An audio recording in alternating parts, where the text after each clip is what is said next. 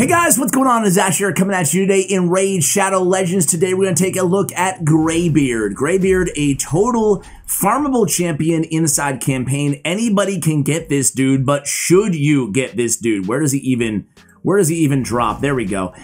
So Durham Forest, Graybeard. There you go. You just farm there long enough and boom, you'll get your hands on your very own Graybeard. Now, he's a champion that we've had a look at here in the past on the channel.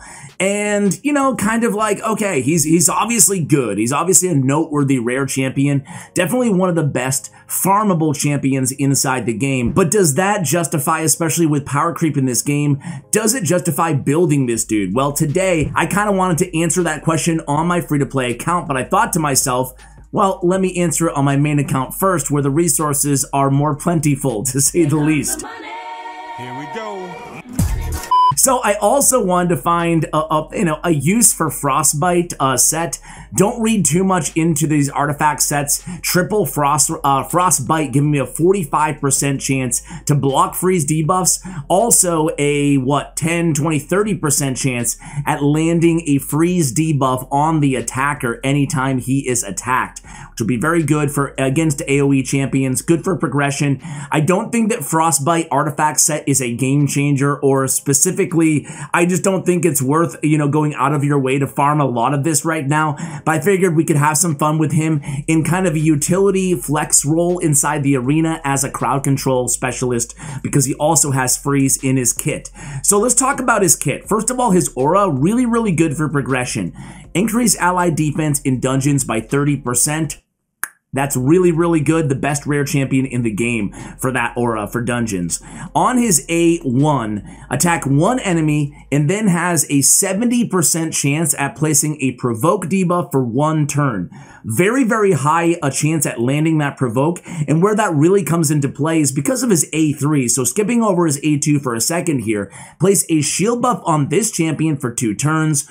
Also has a 100% chance, when booked, of placing a counterattack buff on this champion for 2 turns. Value of the shield proportional to defense, and it cannot be removed. So that leads into 2 extra turns of him landing provokes again at a 70% chance, thanks to the counterattack that he's putting on himself. He's also a defense-based champion, despite what the A1 has. A1 damage is based on attack, which is an interesting curveball, and really an unfortunate one for this champion. His A2 is actually based on defense. This is a defense-based champion. You can see it right here. So on his A2, an AoE attack has a 40% chance when booked of placing a freeze debuff for 1 turn. Again, damage inflicted proportional to defense. So he's got an AoE freeze, 40% chance on his A2 on a 3-turn cooldown. He has the counterattack and shield, and then he goes into the high likelihood at landing a provoke on his A1, plus a really good defensive aura. Overall, his kit has nice synergy, except for the attack on the A1, and I think that it's definitely a noteworthy skill kit, and I think that he's worth building for progression, not just in the early, but also the mid-game of Raid Shadow Legends. We're going to give you some examples of that in today's video. Quickly on Masteries, always go with Masteries that make sense for you, your account, your team, but I do want to pick out a few of my favorites here. I think that War Master makes a lot of sense to get a little bit of damage out of that A1 that again is based on attack. I went here with attack instead of the normal deadly precision, because I was already able to build him with 100% crit rate or 99% crit rate. So again, guys, use the Masteries that make sense for you. Don't blindly copy. Also, Opportunist is a great mastery for this champion. Increases damage on targets by 12% who have stun, sleep, fear, true fear, or freeze. And again, especially with the Frostbite set, I figured that'd be a lot of nice synergy on Opportunist. By the same token, Deterrence has a 20% chance of counterattacking on top of his own, counterattack abilities. And I picked up Retribution, but Deterrence, 20% chance to counterattack an enemy when they apply a stun, sleep, fear, true fear, or freeze debuff on any ally. And Retribution, 50% chance to counterattack when this champion loses 25% of their max HP or more from a single enemy skill. So again, kind of a nice anti-freeze synergy going on. on this champion. And again, deterrence doesn't relate directly because it's when it's applied to an ally, but it does make him more effective in specifically Ice Golem, where he's really, really good for progression on Ice Golem. We're going to see that in just a moment. So those are the masteries I decided to go with. You can definitely build this champion on the support tree as well. I actually, as a matter of fact, I think building him on support would be a great choice for you guys who are looking for more accuracy to consistently land those freezes and those provokes. You can also, if you don't want the tier 6 War Master, the two other options for you guys are one, Fearsome Presence, brings that freeze up from a 40 to a 45% chance on his A2, and Eagle Eye for an extra 50 accuracy. Again, if you're looking for more accuracy to consistently land his debuffs, depending on where you're using him and what type of artifacts you guys have. In terms of his overall build, like I said, 99% crit rate. You do want to get him up to 100% crit rate if possible. And then stacking some defense, adding a little attack is okay because of his A1. However, his base attack is really low at 936. So my priorities for him are accuracy, crit rate, defense, and then speed as well. He's generally a pretty slow champion at 92 base speed, so he's tough to build to be very fast. Generally, all provoked champions in the game are very slow champions as well inside the game. So there we go. That is Graybeard. Let's go ahead and try him out here, guys. So the first use that we want to talk about with this champion, we're here in hard Doom Tower. We're not on normal, but we are in the first boss. So Magma Dragon, I think, is a great fit for a use case for this champion. We have a very free-to-play friendly team with the exception of a couple void rares, I guess. But we do have Graybeard. He's in the lead, even though dungeon auras don't work in the in Doom Tower, but I didn't have another aura on this specific team that I'm showcasing here. It doesn't really matter. This team's going to be successful either way. Again, we have a lot of CC on this team between the stun of Scylla the Drakes and obviously the freeze and provoke of Longbeard. Longbeard, I wish he was Longbeard. Graybeard, it's going to be pretty consistent. You can see we didn't actually land any there. Again, a 35% chance, but it's okay. These kind of trash waves before the enemy bosses in Doom Tower tend to be on the easier side of things, so that's cool. We're going to see him in the arena and in Ice Golem as well in today's video, guys. So here he goes. He has that counterattack. What we're trying to do is land the provoke as soon as possible on the boss, and that's exactly what we do here. We want to keep this Magma Dragon provoked at all times. That's why we have, again, Retribution. We have counterattack 2 out of every 4 turns built into his kit, and then consistently keeping him provoked, so he's always attacking. And again, the provoke landed again, right? So he's always attacking Graybeard, and he's not doing tons of damage, one-shotting all the other champions on your team who have Hex. So that's kind of how this team works. And that's why I think he's more, I think the case to be made to building this champion is much more than it could have been made 6 months ago before Doom Tower inside this game, because I think that the introduction of Magma Dragon, who is susceptible to provokes one of the best things you can do to this this boss. I think that gives him another huge use case. There's not a lot of champions in the game who basically can provoke every turn, again, if you play things right. And we have also 2 revivers on this team, so if we lose Reliquary Tender or Scylla the Drakes or anybody else, the other one's there to pick them up as well. And of course, Reliquary there with the heals. So you can see, guys, able to tank really, really well for this team. Tremendous champion with the consistent provokes on his A1. It's something that, you know, makes him unique enough to justify building, especially if you're working on Magma Dragon.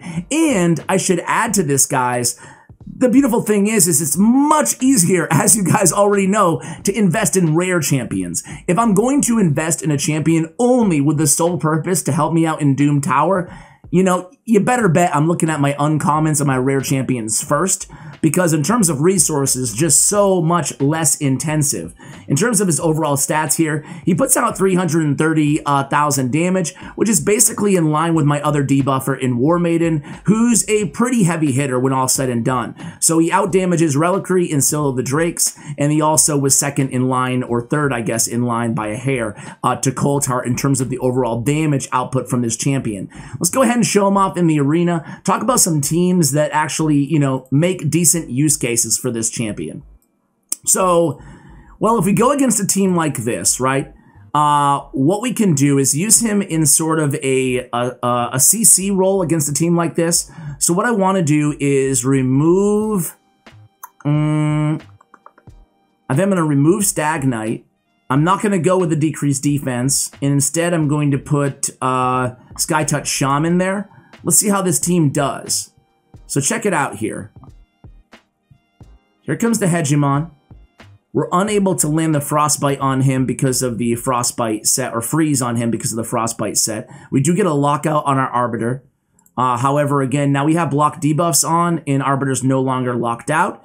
And now, see, the enemy team, as you guys can see, does have block debuffs. So really having him go in with anything other than his A3 at this point is kind of foolish. I would rather just kind of chill, sit back. I mean, I don't really want to deal with Yannicka there. So let's just boost. Go in with our first nuke. We take down...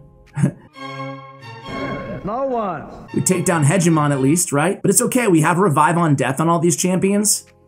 And check it out. I think at this point, it's game over, right? So he hasn't really done a lot in this battle, to be fair. But we're just going to go ahead and run through the next few arena teams here and see what we can do. So this is his first attack with his freeze. So his AoE, and not doing a ton of damage, but he did land the freeze, notably there on Duchess. Again, there's no decreased defense on these champions, so don't read too much into the damage there. Let's just go ahead and we have no choice but to target Duchess here because of the Veil.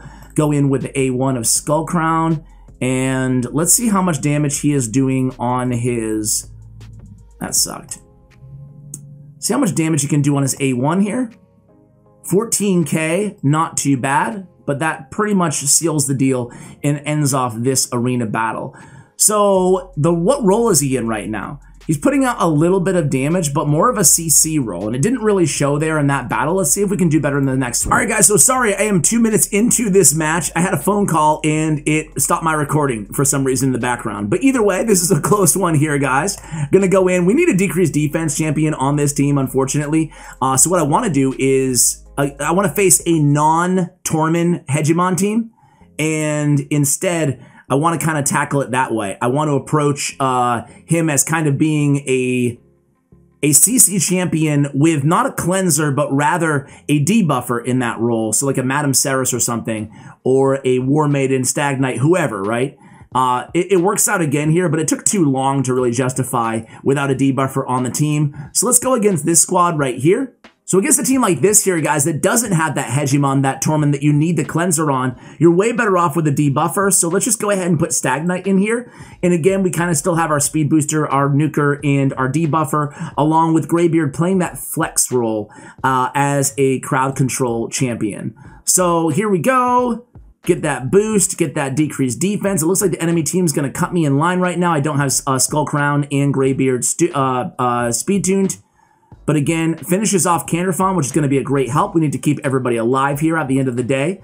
We go in with a A2 on Arbiter, and here we go. It's our time to shine. So do you guys think we can kill either of these two revivers on the enemy team? Let's try.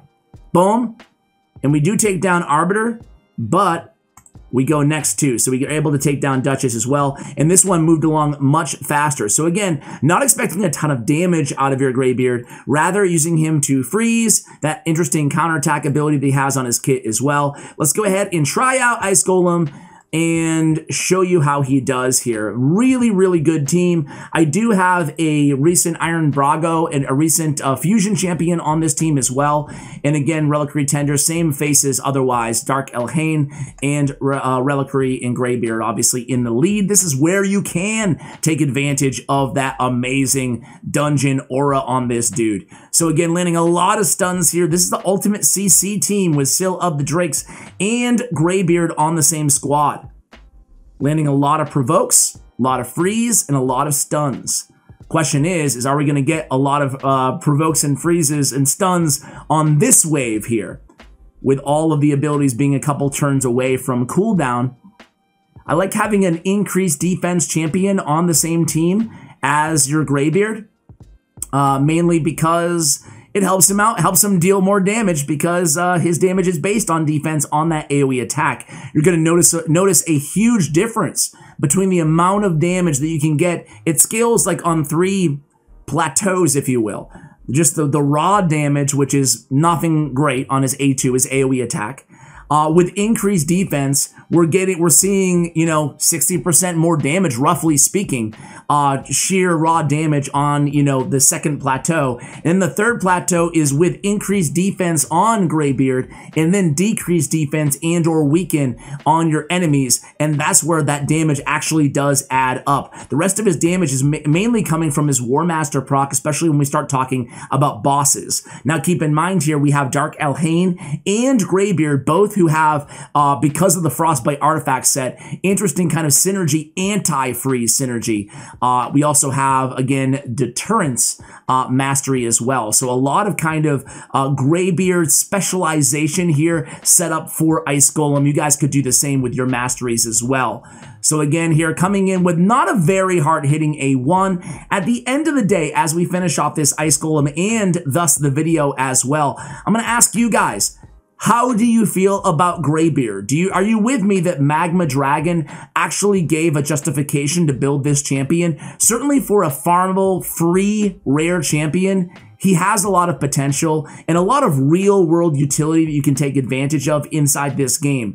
On my free-to-play account, as I always tell you guys, because it's easy to justify in your head reasons to max out almost any champion in this game, but your resources are severely limited in this game. So on my free-to-play, would I max this champion? The answer is yes, but with a huge caveat. The huge caveat is I'm not maxing him out until I'm really ready to focus on Doom Tower progression. So I own this champion on my free-to-play, but right now, am I going to build him just to tank for Ice Golem? I don't even have any Frostbite gear on my free-to-play. So am I going to use him just to tank for Ice Golem, essentially? Not right now, I'm not. No. You don't even know. I'm going to focus on other champions such as Bellower, who I also own, but I have not maxed out, have not put gear on. I'm going to focus on other champions right now. And then when I'm ready for Doom Tower, I'm going to see how my main group of champions do on Magma Dragon. If I need help at that point, if I'm struggling, if that's the area where I've hit that roadblock on Doom Tower, then I definitely will invest in this champion. So he is a champion worth building for everybody in this game who is struggling with Magma Dragon or is struggling with progression on Ice Golem. That's somewhere where obviously I'm struggling because I haven't cleared level 20, soon to be level 25 on Ice Golem on my free-to-play. But does that justify just immediately dropping everything and building him when I don't have a ton of resources anyway? Probably not, is my opinion. So I'm interested in hearing your opinions as well on this champion. What do you think? Have you built out a Graybeard? If so, do you use him? Do you like his kit as much as I do? Do you use him? Does anybody use him in the arena? Now that I showed him in the arena, I'm thinking, yeah, could probably do better in that role, to be totally honest with you guys. But I did want to give him a full spotlight here in the areas where I see the most immediate use. You can use him in a similar way that we're using him here on this team against Dragon. Just remember that both Dragon and the Ice Golem here cannot be provoked, so you're not getting that amount of value from his kit. So there we go. Graybeard puts out 1 million damage there, guys. You know, not bad. Pretty much in line with the damage put out by Iron Brago and Sill of the Drakes. So there we go, guys. Hope you enjoyed this guide. Thank you so much for watching all the way till the end. And as always, take care, guys.